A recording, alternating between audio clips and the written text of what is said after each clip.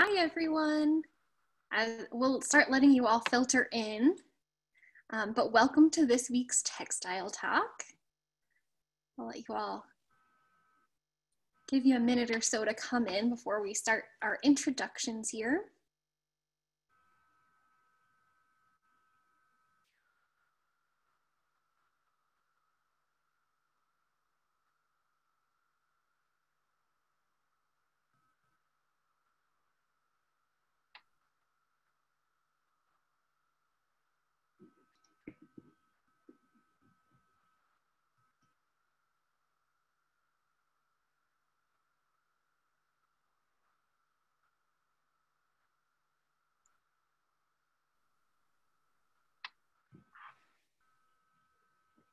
Well, hello to everyone who's joining us. Welcome to this Textile Talk. This Textile Talk is called Seeing Myself, A Story Through Quilting with Aisha Lumumba, presented by the Modern Quilt Guild. So thank you so much for joining us today. I'm Brenna. I'm the communications manager for the Modern Quilt Guild. And today I am joined by Colleen Molen and Aisha Lumumba. So before we start, if you have any technical difficulties during the presentation, please send a note in the Q&A box and I can work with you to find a solution. It is always an option to exit out of your Zoom and then log back in. We'll still be here. We'll still be talking about quilts. This is being recorded, so if you miss anything in your log out, log back in, you can absolutely catch it on the recording. This recording will be on the MQG resource page for members, and it will also be on the Sockquilt website. So at the end of the presentation, we'll have a Q&A with Aisha, and so I'll pop back on for that. So if you have any questions, please do be sure to put them in the Q&A box rather than the chat box so we can get your questions asked and answered.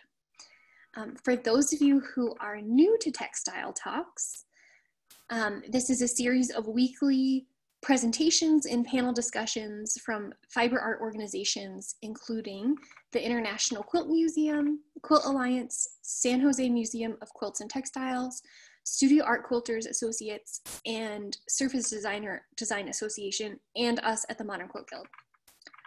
We are so thankful to be sponsored. Our sponsors are Aurifil, Artistic Artifacts, C&T Publishing, Empty Spools Seminars, eQuilter.com, Handy Quilter, Misty Fuse, Moda Fabrics and Supplies, Nine Patch Fabrics, Quilt Mania, Schiffer Publishing, and thequiltshow.com. So before we actually start our presentation, how about a little information about our panelists today? So Aisha Lumumba is known for creating a totally out-of-the-box, colorful textile art that ranges from landscapes to portraits and everything in between. She loves to push the envelope when it comes to the boundaries of fiber design, and I think you will absolutely see that in her work today. Aisha is nationally known for her soulful vegetarian cookbooks, but her quilting makes her famous. She was able to marry her love of quilting with her love of writing together in her books. She is a published author and now has 10 books to her credit. And to chat with Aisha, we have from the Modern Quilt Guild, our exhibits coordinator, Colleen Molen. So without further ado, it looks like most people have joined us by now. So I would love to pass the mic over to Colleen, and thank you all for being here. Thanks, Brenna. All right. So I've had the great pleasure to get to know Aisha a lot over the past month or two as we've been chatting and talking, and I've spent a long time exploring her art, and I'm so excited to introduce that to those of you who are new to her work. So I started by posing a couple of questions to Aisha, and number one got us an amazing journey. So we're going to go over that. I just said, how did you end up where you are now? And Aisha's going to take us through her journey.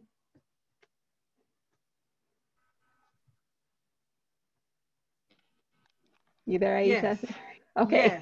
Yes. Yes. My journey started, I think, when I was a little girl. My favorite encyclopedia was the Sea Encyclopedia. And I would get it every day and look up costumes. because I love to see all the different costumes from people all over the world. Unfortunately, I never saw any costumes that reflected any people that looked like me. So that's where I started with my whole textile desire to make clothes, make costumes. I had an aunt who was a seamstress, but she also made quilts. So she took me under her wing, taught me to sew.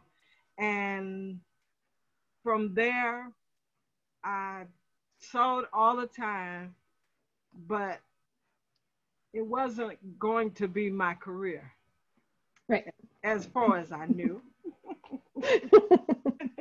And then as I got older, you know, once I finished high school and went to Georgia State, I I became an art major, which was very interesting. And I always say I was a very mediocre student. And my daughter says, "Why do you say that?" I said, "Because I was." And I think I was because at that time, didn't give myself permission to draw the images that lived inside my head, because starting with that C encyclopedia, when you don't see yourself, it it makes you disappear and inside. And so I think when the teacher would say draw an inanimate object, I would see everybody go to work with their pens and pencils, and I would think of an old broom in a corner with the, bent bristles, or I would see my dad's old straw hat that he wore fishing, and then I would think, oh my, those are not appropriate images. Nobody wants to see those things. So I said, I don't have pictures in my head. Well, it was a lot of years later, I realized I do have pictures in my head, and I have to give myself permission to do them, because I didn't see them in art that was the art of the day, or the art that was being presented did not mean they weren't worthy pictures. So that's why I started. Um, I started out with traditional quilts, and because that's what everybody made. Everybody made a block quilt. Mm-hmm.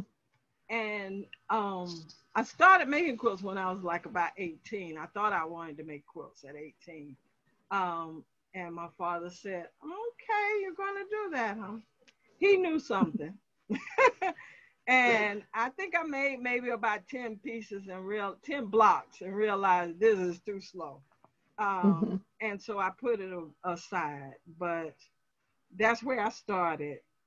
When I did finally pick it back up in my 20s, I started doing what you see now on the screen, very traditional block patterns. And that was my beginning. Right. And then you started really exploring, and this is where everything gets very exciting for me. Then I decided, wow, if I can do that, maybe I can make pictures. And so I started this whole series of hat ladies, and I had no idea that this would be the forerunner of what I would later do in terms of portraits. But when I started these hat ladies, I just did the silhouettes, and I was excited about hats and ladies in hats, and I think more excited than other people were. So anyway, I went from the hat ladies, and then I did the next thing, which was my nature quilts. We did a big butterfly exhibit. And so I started doing all these butterfly quilts. And then I did a few birds. That bird is the Sankofa bird. It's an Adinkra symbol, which means return to your past and pick up what you learned and forgot. Mm-hmm. So I did these. I had a lot of fun with the butterflies, though, and I did a lot of them. So that was that phase. Then I got excited. Everything I see excites me. So I said, wow, well, if I can do that, let me see if I can do people. Let me see if I can do this. I made this my exercise and movement and trying to show movement with figures. So now I have moved from just traditional blocks to actually making people and trying to show movement in that art. Um, from there, I went to abstracts. And because I wanted to try everything, and I did. You will see as we journey along here. I tried everything.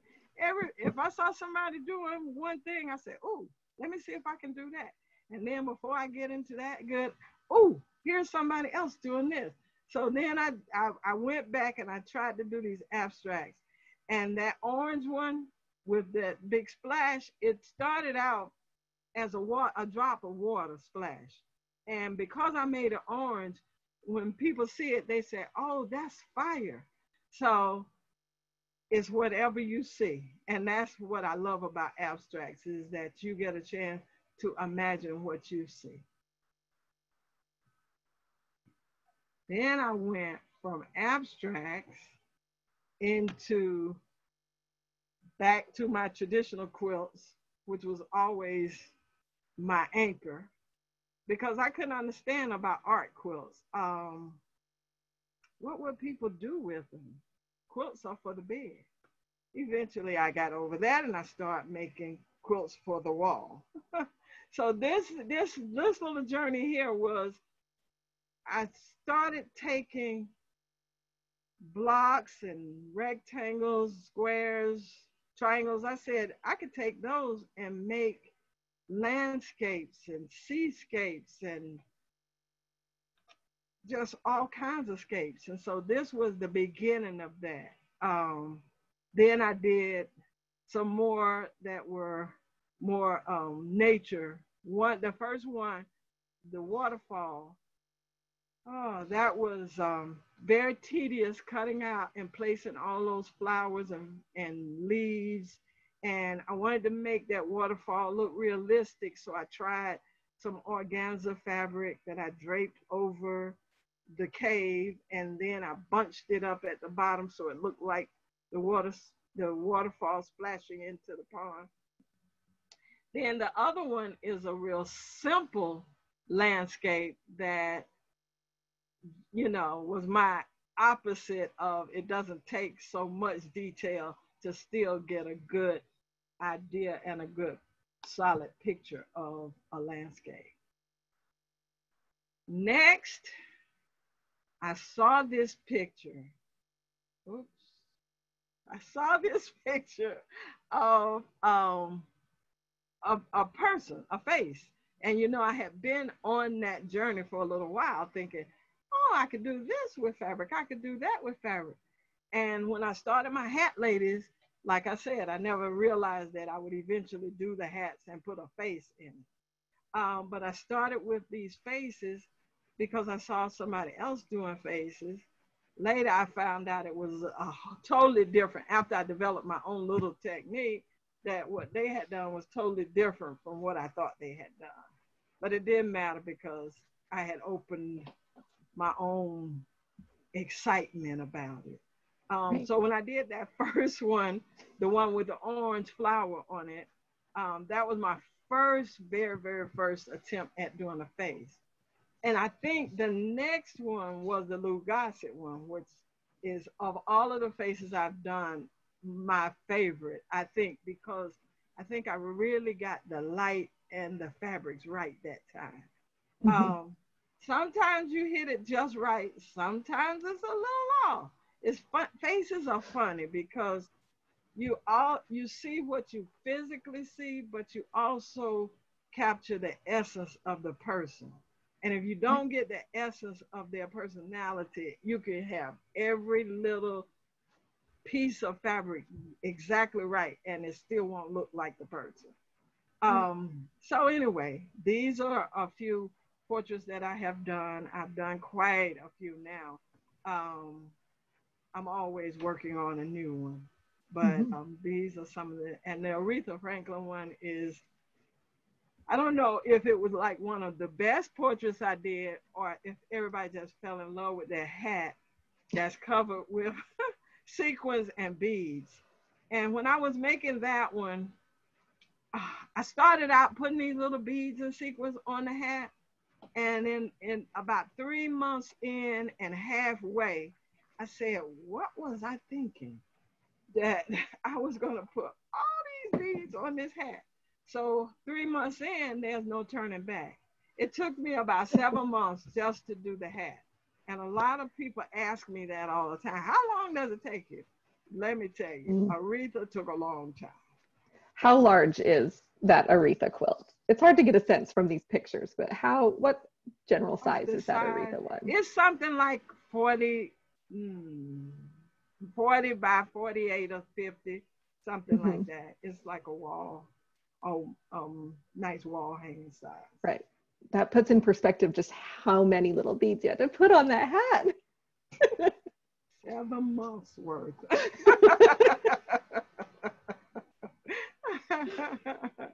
Yeah, so that was that for those.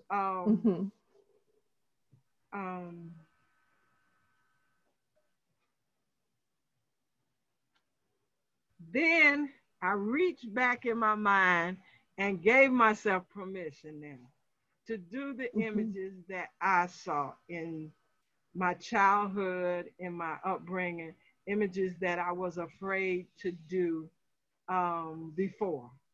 So the first one is one of my favorite teachers. And I call that one the star teacher. And she passed not too long ago. And at her funeral, one of the parents spoke. And he said, every day my children would come home and say, Miss Reese said, do this. Miss Reese said, do that. And he said, do any of your other teachers say anything? But that's how much a favorite she was. She was the one that you talked about when you went home, the one that excited you and made you want to learn. And so that was my tribute to her. And then the other one, the two little girls, and I know they are kind of famous. They've been in a lot of exhibits traveling around. But that was a picture that was influenced by my sister and I when we were little girls. We would get those Easter dresses. And they always dressed us alike, but with different colors. We weren't twins, but they treated us kind of like twins. We were close in age. But I guess that was the way to keep us apart. We always had the same dress, but different colors. Different colors. And this reminds me of like that C. I always go back to, in your work, the costumes that you started with in the encyclopedias, and that it looks like you've put those costumes on this quilt, and that is just amazing to me. A lot of people ask me, where did you get those little dresses? And no, I made them. That was part of my costume work, learning to make clothes first. Right. Then these are more pictures from my childhood memory. The White House was my grandmother's house. I call it Big Mama's porch because as children, we wanted to sit on that porch and we were not allowed. We could play in the yard. We were always told, go play in that yard, go in the back, go outside. So we all, my cousins and I can attest, we couldn't wait till we got grown so we could sit on that porch. And that house, we still have that house today in the family, and we all sit on that porch. The next one is my dad used to take us fishing with him. So my sister and I would play and run while he was fishing. And that place where he went fishing, cows, it was in a cow pasture. So all those little patches of flowers would be where the cows had left their manure, and those would spring up. If you know anything about cow pastures, you know what that is. So anyway, we played all around it. We didn't know any better. Then the last one is me and my two sisters when we were young. And in the background is my father and mother's store. we had a little store in our small town. And so this quilt is from a picture of us when we were little. And that picture was a special day because I'm the one in the middle. And I remember watching my sister put on that outfit and saying, I want to put on an outfit like hers. Mine looked nothing like hers. But in my little mind, I was doing the same thing she did. And so that was a fun picture to do, a fun quilt to do. Right. And then when something gets really good to me, I make a lot of them. So, so this one started out, the gumbo ladies, it must have been really good to me because I think I have made 12, no, not 12, 7 of them so far. I don't know, 12, yeah, 7 of them. And each one is a little different than the other one. I started exploring this quilt. What inspired me to do it was I was thinking about several things. First, I had heard that African people have, like, when you in a group, like your class, for instance, everybody would wear that same fabric when they had formal occasions so that you would know that they were all a part of the same group. And it reminded me of sororities today. They have a color and a lot of the people wear those same outfits. So it kind of says something about sisterhood. So at sisterhood, and then I wanted to put those baskets of food in front of them. And I started seeing all these wonderful fabrics with food on them. So which made that so easy. So that's how the gumbo ladies got started. And I also was taking a class from Marquetta at the time, and she was teaching me how to do that gentle curve across the top. That's why they all have that ribbon across the top. And so this was my experiment with the gentle curve and several other techniques she was teaching. And then I made all the women have the same dress. So the first gumbo ladies is the one on the bottom, and the subtitle of it was a little bit of this and that. And then the second one is at the top left, and that was called Lanyard S'il vous plaît. And a friend of mine from New Orleans gave me that title. He says when they were little, they would always say that, and it meant, can I have a little bit more, please? And then the purple one is Almost Got Away, gumbo ladies / Almost Got Away, because that little lobster was just about to get back in the water.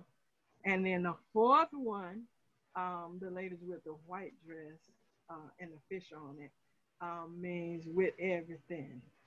And that's what people would say. I made gumbo with everything. So that was the gumbo ladies series. Then I went from the gumbo. I'm sorry, Colleen. Oh, I said they're beautiful. Sorry. Okay, we skipped one. We what? We skipped one. Did I? No, maybe not. Maybe my. I don't think so. Okay. Okay, next. You're right. Next we have the women that fly. And this series started with that first one, the blue one with the lady with those big wings. Another excitement. Every one of these will show me I got excited about something else. But I had started doing thread painting. I started seeing people doing thread painting. I was like, oh, I want to do thread painting. And so I did those wings. The wings are totally just thread. And so I don't remember if I did the wings first or painted it around her. I suspect I did it, the wings first and then attached her to it. Can't remember now. But anyway, that was my adventure in the thread painting. And I thought when I made that one, I had so much fun with it. I'm going to make a lot of these. And I have a lot of thread. People give me thread. People give me fabric. I'm going to make a zillion of those. I made it, put it up, and went to the next exciting thing. Then someone asked me about doing an exhibit. And I said, you know what? I want to do some more of these women with wings. And so they said, no, we don't want that. We want some of your other really nice stuff. So I said, okay. And I went on and started doing the women with wings because that's what I wanted to do. And I posted a few on Facebook, and the person came back to me and said, I love them. I have to have these. And so anyway, there you have it, the women with wings. And when I started making them, they kind of start talking to me. I don't say that much, but now everybody knows the quilts talk to me, the fabrics talk to me. And I just started coming up with, I decided I was going to do 20 of them. And I made a list of what kinds of poses that I wanted them to have. And as I started to make them, I started to notice that each one of them had a story to tell. And so that's how the Women with Fly book came about, because each quilt started to tell me their story. And after I ignored that for a long time, I eventually said, okay, let me just at least write this stuff down that I'm hearing in my head. And it turned out to be a really a nice book of stories about women overcoming different obstacles. So that one, yeah, and then 3 more. So we have all kinds of women that fly. That first one was another exercise. I'm always giving myself exercise, but this was an exercise in showing depth. And I really, when I saw this picture, and I have permission from the wonderful photographer that took it to make a quilt of it, and I said, if I can do that, then I can really, develop my whole ability to show depth.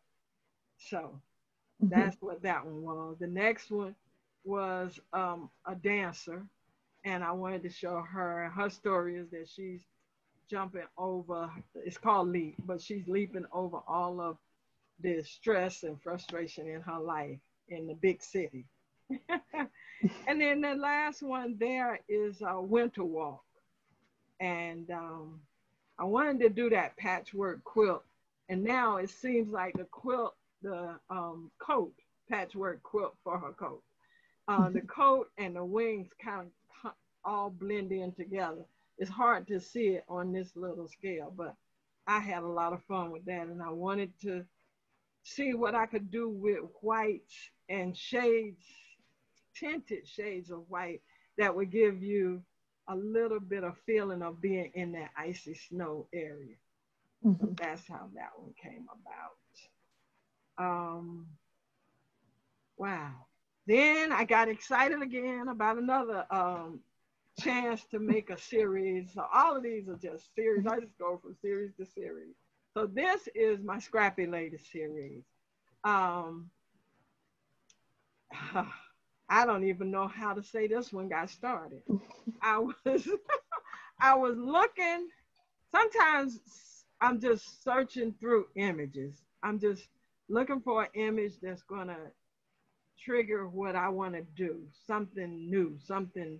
And I was scaling through pictures and I said, maybe a basketball player. So I was looking at all these basketball players and what they do. And this picture of this popped in my mind. And to this day, I don't know why that came in my mind from searching through basketball player pictures. But I said, I have a gazillion scraps. So I can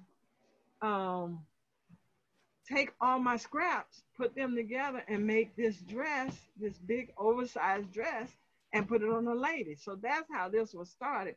And I thought when I did the first one that I would use up a lot of my scraps. It seems like that scrap bag magically refills, as I empty it, more pop in. And so I don't know if I'll ever do it. I'm on number 12 of this one, and I still have boxes and boxes and boxes of scraps, but I keep trying. So these are just several of the ones that I have done in the book, the Scrap Lady book. Mm-hmm. Yeah. And then did you say this is the one that influenced, a lot of people have started making their own Scrappy Ladies. So you have that book and a Facebook group where they I do share have a their Facebook Scrappy group. Ladies. Oh, thank you, Colleen. And I swear this Scrappy Lady has done everything. She's been proposed to. She's danced with her husband. She has all kinds of really new hairstyles, head wraps, head dresses. I mean, people have really done awesome things with the pattern, I am so happy that I wanted it to be something that would inspire people to try their hand at. I didn't want it to be Right. that you had to do just this pattern and your Scrappy Lady had to look like mine. But I wanted it to inspire people to do more. And I think they did. I think people have really gone way Right. out there. And Some of the pictures you can tell that they're influenced by this and based on this, but you have just really let people let loose and they have such personality of their own. And I think that's like really a great thing about you as an artist is that you are continually inspiring other artists. Even if you didn't finish art school, you are. Look, my counselor said you should do something else,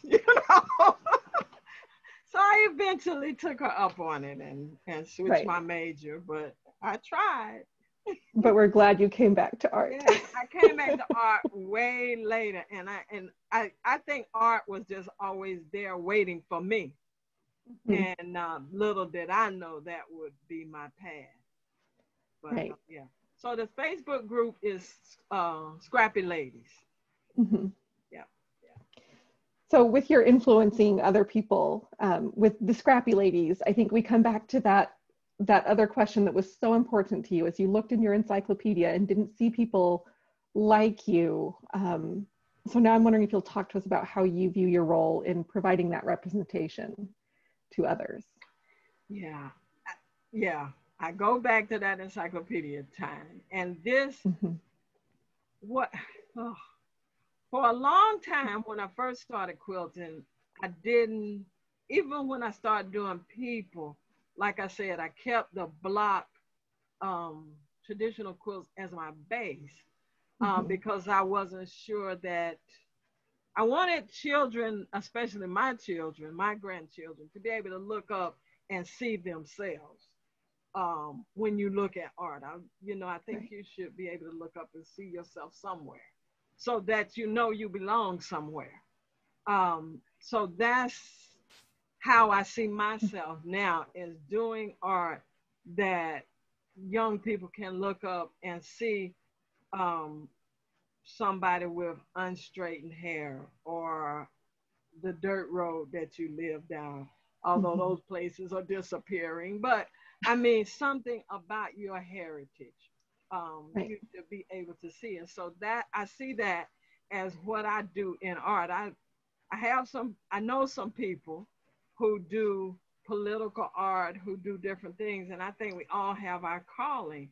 And mine is to just reflect us, how we live, how we do what we do, which is a lot of what we do. Right. Can you tell us the stories of these quilts? I loved hearing your stories about your family and your heritage that are contained in these quilts that you made. Yes. This quilt with the children on it was after my grandfather's funeral. It's called After the Funeral, 1943. And they are my two brothers and my two cousins. And my family had a tradition of children wear white to a funeral. So that's how they were dressed in a funeral. And my family always says my mom always made food. So after the funeral, you usually have a repast and everybody's going to eat, but they probably had something in a bag that they could eat while everybody was waiting on food, because they both were eating something. I don't know what it was, but I have my idea. So yeah, that picture is from my grandfather's funeral. And my oldest cousin, the tall girl that's standing there, she said she remembers coming down from Pittsburgh on the train, and they were all seated, and then some soldiers came on the train, and they had to get up to give their seats to the white people that wanted to get on the train. So that was one of the stories she told us about that trip. The other one is, I call it Aunt Clyde's house. My aunt Margie, she lived to be, how old did I say? 99. We were hoping for 100, but she didn't quite get there. But I started going to visit her when she was about, well, before that, when she turned 70, I gathered all my children up and said, we're going to meet Aunt Margie because I want you all to know her. Because she's getting up in age, she's getting close to, maybe she won't be here with us. Well, she lived 29 more years. They got a chance to know her very well. So, right. But she took me to where Aunt Clyde's house was one day when I was visiting with her. I think she was about 96 then. And it was all overgrown, but we could look through the bushes and see the house. And then she told me the story about how she and my uncle used to take the wagon, the mule and the wagon, and go to Aunt Clyde's house to get eggs for the family. And so this was my idea of what Aunt Clyde's house must have looked like when she was a little girl. Quilts on the line, chickens in the yard, flowers everywhere, and a little garden, a little patch garden on the side. So that was one of my childhood memories that I decided somebody might want to see. We did.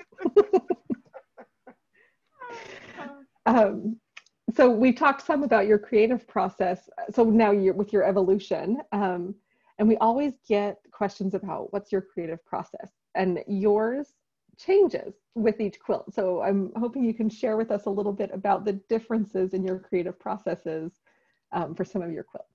Yes, and that is really good. Wow.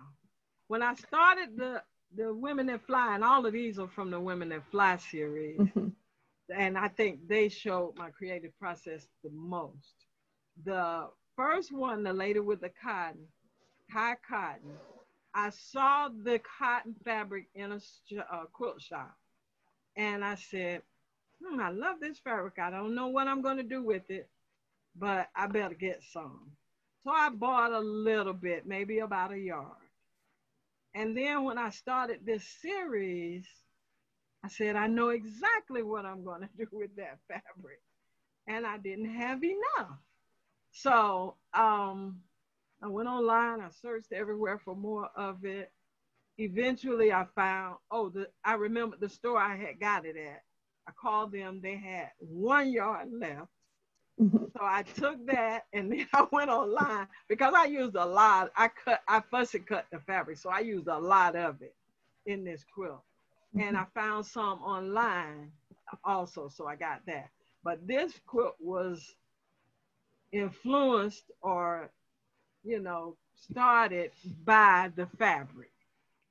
Most times though, I think a quilt starts by the idea, and then I go search for the fabric. So sometimes I get a picture in my head, and then I start searching for the fabrics. The second one is called,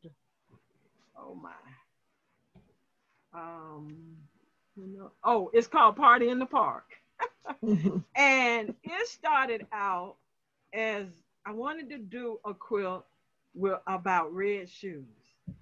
And I thought red shoes would be so nice. And I got these red shoes.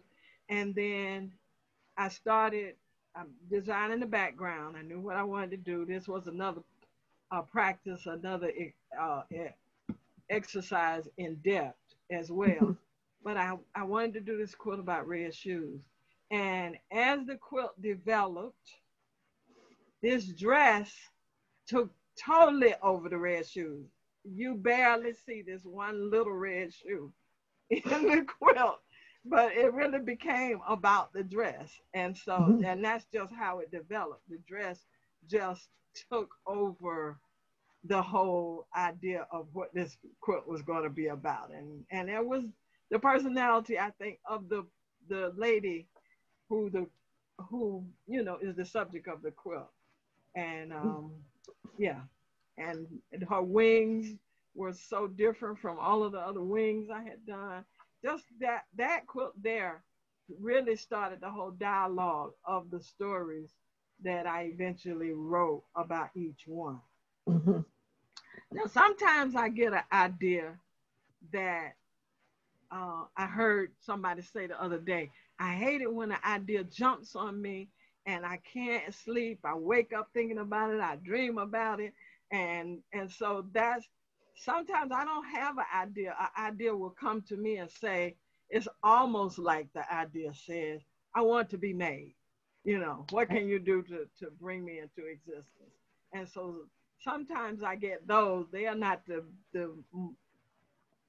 they're not the best ones I like, but they come to me like that, and you have no choice. It's that muse inside that says, that demands that you create. The last one that we have featured up here is, I knew I wanted to do this quilt, but I think it's more about mood than anything else. So I searched for fabrics, and that was the whole reason I wanted to talk about this one. I found that fabric for the background because I wanted something that looked like misty, hazy, kind of, you know, because that's like a sad day to me when the fog is thick and it's misty. And so I found that fabric online, and it was blue and white. And blue and white did not say what I wanted it to say. So I sat down with a nice blue marking pen, fabric pen, and I painted every little white drop on that fabric to get that effect. So sometimes you know, your creative process just takes you way out. And even those things hanging down, I fussy cut those off of another piece of fabric and sewed them on the top of that, because I wanted that feeling of, it was two feelings I wanted there. I wanted that hazy feeling, and I wanted that feeling of like isotopes in a cave, or you know, like something just coming down on you. And then I found that fabric for the wings somewhere else, and I was like, oh, I can make wings out of that fabric. And and the water, I searched for the water, the fabric for the water. So it came like that. So sometimes it's fabric, sometimes it's an idea, sometimes it's one little shoe. My process, I guess my process is as all over the place as the quilts I make. But yeah, that's how I go about it. I'm always picking something and then trying to see if I can take the picture that's in my head and make it come onto that fabric. Right. So now I truly see myself in the quilts. And these two, the first one is called My Passion, My Peace. And this was an exhibit we did with Cookie Washington in South Carolina. And she sent out the call for people to do quilts about something they're passionate about. So every day I'm working and saying, what am I passionate about? And I'm sewing and I'm thinking, what am I passionate about that I can make a quilt of? So after a while it said, hello, you are doing what you are passionate about. Right. So that's how I end up making that quilt with a picture of myself quilting. And I did those little and I know you probably noticed them in several quilts. They're in both of these quilts. Mm. This is the other thing I do with my scraps. I cut them in 2-inch squares and put them in a bag. Um, so that's a smaller scrap. That's what I used to say. That's a smaller scrap that I keep is 2 inches. But then since I started the Scrappy Lady, now I keep everything. Right. But I did those 2-inch squares and I wanted to put that in the background. The other quilt is called a Quilter's Dream. And I had done those same 2-inch squares. And I had been doing it so much that I went to sleep and dreamt about them. And I was part of the quilt. And so when I woke up, I said, I'm going to do that quilt. That's why I called it a Quilter's Dream. The Quilter's Dream is to be one with the quilt. And so she kind of blends. She's out front making a quilt, but she also is part of the quilt. So that's how that whole Quilter's Dream came about. Beautiful. And again, it's this full circle of not seeing people that look like you to now seeing literally yourself in the quilt. And I think so important to share ourselves in the things that we make. Yes. So we're gonna wrap it up and take some of the questions. Brenna's gonna come back and help us out with questions, but I want to thank you so much, Aisha, for talking with me over this month and letting me learn about you and your quilts. You can find Aisha on her website at obaquilts.com. She's on Instagram and again, her Facebook group for the Scrappy Ladies. And these are just a few of her books that we've talked about and mentioned with her process and the stories. And I highly recommend picking them up and learning more about Aisha and her work. And now we'll hand it back to Brenda for questions. Yes, I can't wait. Well, so we have several questions. There's a lot of questions. But first things first, there's several questions about size. So can you kind of talk about a little bit about how large your hat ladies are and how large your the dancers are? Wow. Okay. Oh. Remember I said when I first started, I only did bed size quilts. I only did big quilts because it just didn't, I couldn't make my brain understand a small quilt. I mean, I was clear about, like I said, pictures on the wall, but a quilt was a quilt. So when I got into art quilts, I think I definitely went way smaller.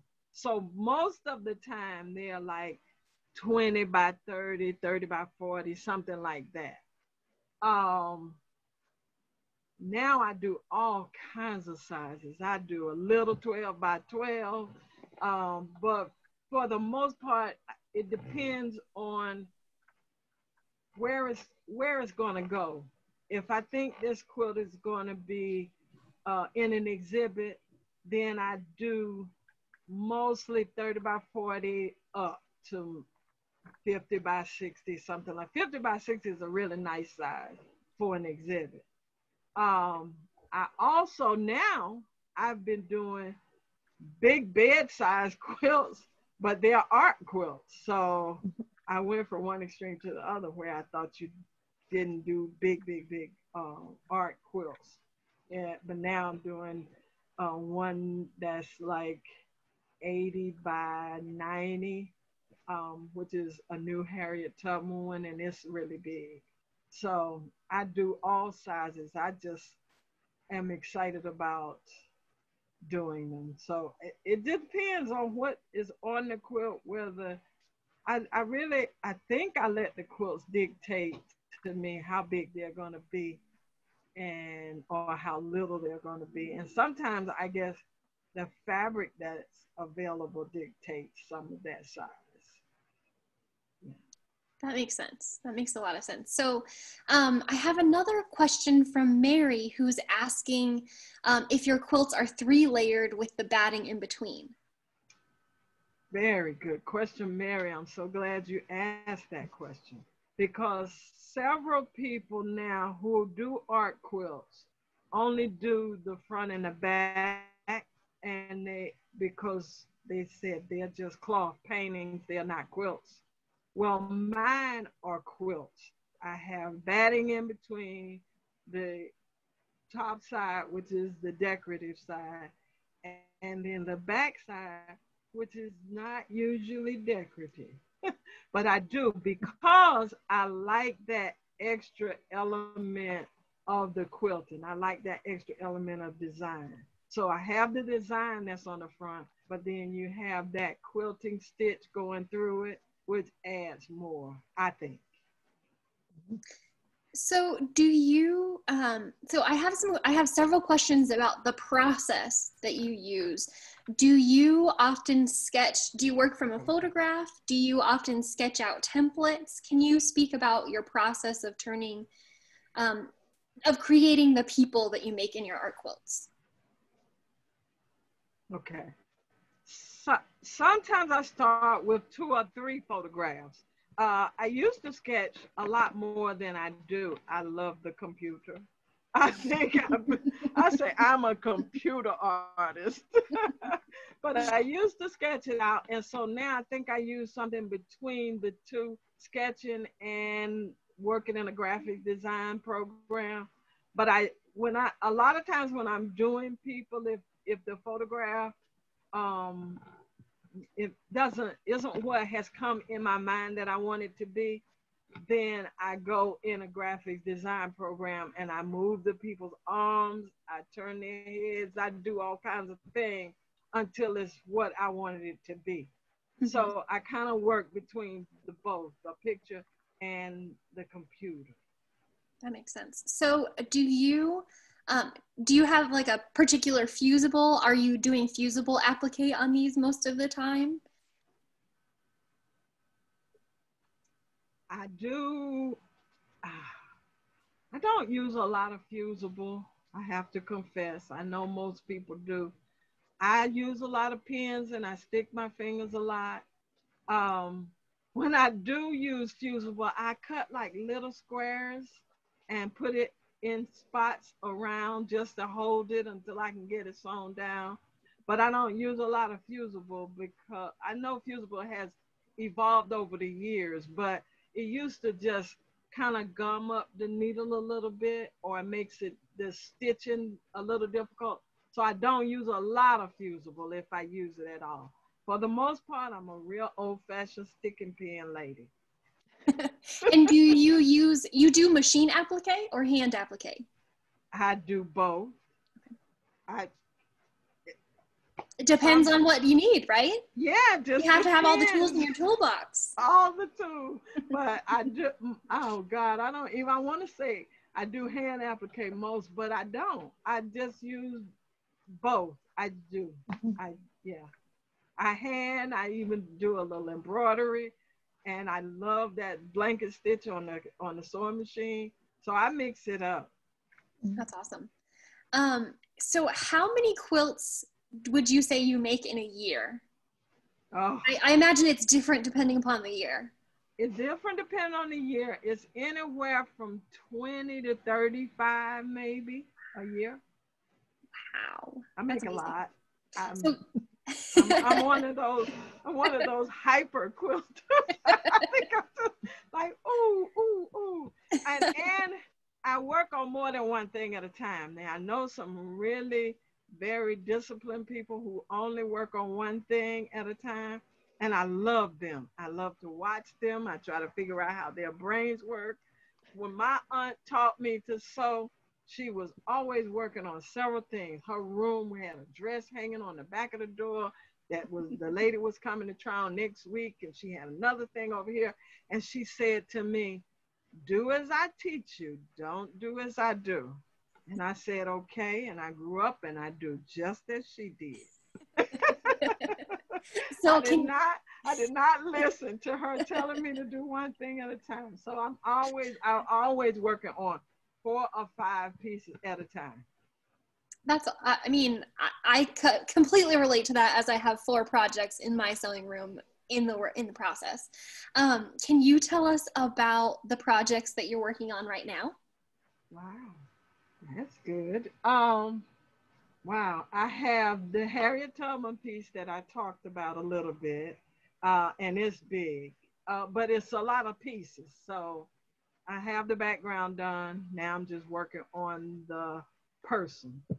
What else? I started a little scrappy lady yesterday, and Rachel Clark has really gotten to me, and I know I should not be working on a coat, but I have started working on a coat.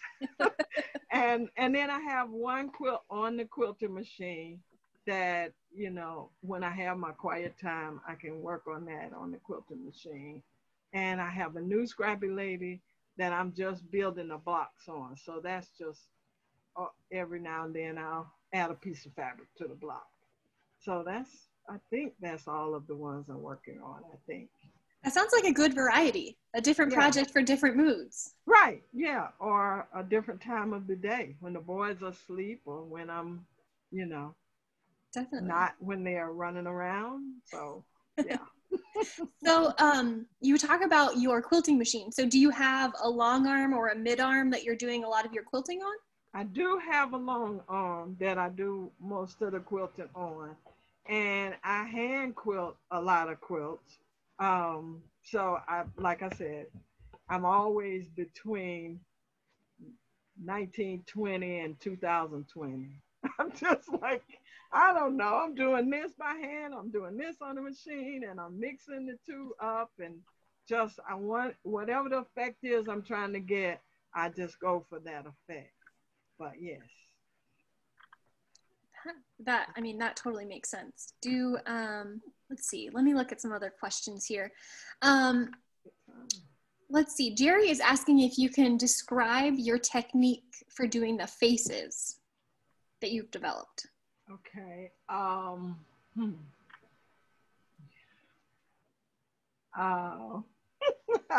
trying to think of the best way. Like I said, I do a graphic art program on the computer. Mm-hmm. So usually I'll take a face, and sometimes, like I said, I take more than one face. Mm-hmm. And it's a tricky kind of thing to blend the faces together. But sometimes I do that. And then I posterize it so that the highlights of the lights and darks show up. And then from that, I start cutting out a million tiny little pieces that I put back together. It's like I make it like a puzzle. Okay. Way to describe it. I make like puzzle pieces, and then I put them back together. And yeah, most of the time it works.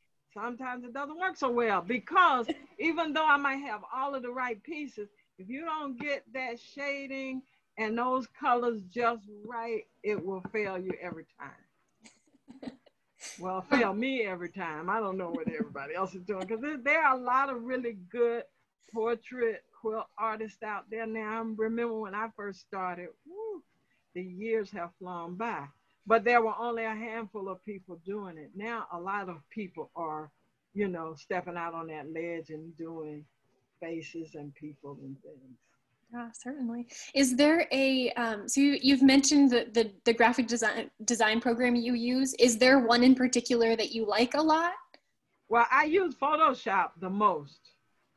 I can't say it's the easiest one for me, but maybe it's the easiest one for me because that's the one I use all the time. I have messed around with Illustrator, and I don't know if I might have done some other ones early on. Cork Express, I don't even think it exists anymore. But for now, mostly Photoshop. Nice. So we've also had several questions about the beautiful quilt behind you. Can you talk a little bit about the beautiful quilt that you're sitting in front of? Well, that quilt is a scrappy lady. And you can see it's pretty big. I've done about 3 really big ones. This one is a little bit bigger than what's in the book. So I have a really big one. I have the size that's in the book, which is more like a 30 by 40 or 50. And this one is easily 60 by 70 or more, a little more than 70, maybe 75.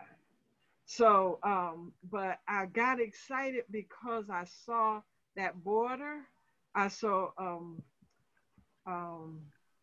a picture in a quilt book of how to do it really easily, because I had done it before where I cut the squares and then I put triangles on the outside of it and made it. And then I saw this thing where I could make it in a row and then just trim both sides of it and I would have it. So I had to try it. Why I tried it so big, I don't know, because that took me a while to make. But I don't know, the smaller probably would have taken just as long. But it was really, I was excited about doing that. So that's how that border got on the Scrappy Lady. But I don't know. That's what it is. It's a big scrappy lady. Yes. Well, inevitably, there is so much love for you today, Aisha. Thank you so much so for joining us. I will certainly send you a copy of the chat today because there's been a lot of admiration, and of course, we've run out of time for our questions. But really, truly, thank you so much for joining us today. It has been a joy to chat with you. And thank you everyone who has joined us today. We hope that you have been as inspired as we have been by Aisha's work. So if you have any questions, please feel free to reach out to us at the Modern Quilt Guild or at SAQA. And again, this webinar is being recorded. You can find it on the NQG resources page for members and also on the SAQA website. So thank you all so much for being here, and have a wonderful rest of your day. And thank you for having me. Thank you, Colleen. You've been wonderful. Thanks, Aisha. All right. Thank you. Thank you.